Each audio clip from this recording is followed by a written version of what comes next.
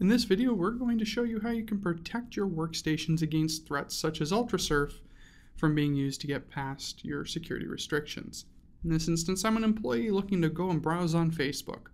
It's been blocked by our network, but our network administrators haven't specifically blocked the use of USB keys. So I'm going to copy a program called Ultrasurf off of my little USB drive.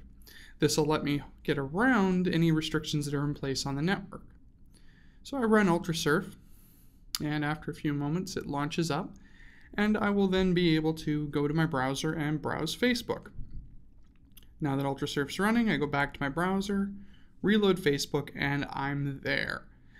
Now, to block this, what we can do is we can use Anti-Executable to prevent this application from running in the future.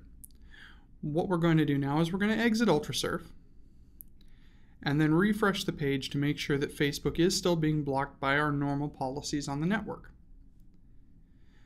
Now that we've verified that it is blocked, we're going to open up Anti-Executable,